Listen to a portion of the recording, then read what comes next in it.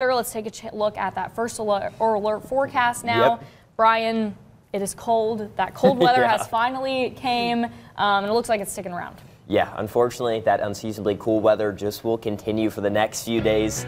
So definitely make sure that you are prepared for that. You know, grab that winter gear, including those hats, gloves, and also coats too, because it's going to be quite chilly out there. Highs actually today only reaching into the upper 20s. Wind chill values will be in the teens for a good chunk of the day.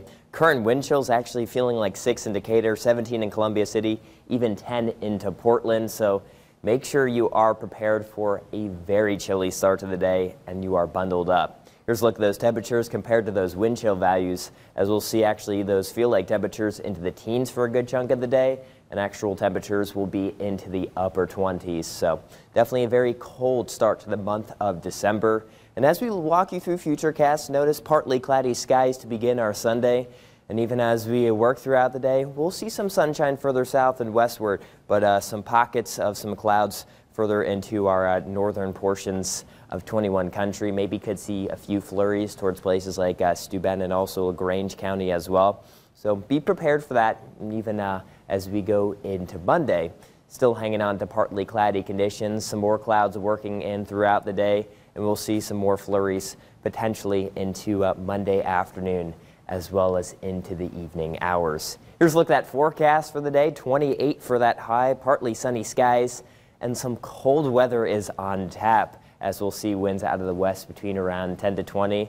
But as we go into Monday and Tuesday, still looking on the drier side, a chance for a rain-snow mix on Wednesday. And actually, as we go into Saturday, we are tracking another chance for a few of those snow showers. So we do want to give you the first alert about that potential on Saturday, but still things are a little up in the air about that chance. Here's a look at Futurecast as we go throughout Monday. Still hanging on to mostly cloudy skies.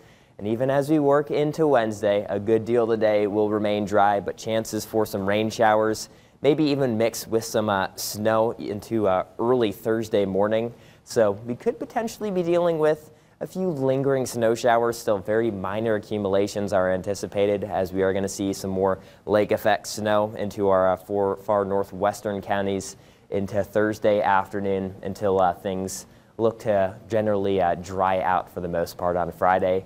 Winds also will play a factor into the midweek. Notice out of the south and southwest around 40 miles per hour on Wednesday, and still remaining gusty throughout the day on Wednesday, and then even working into Thursday.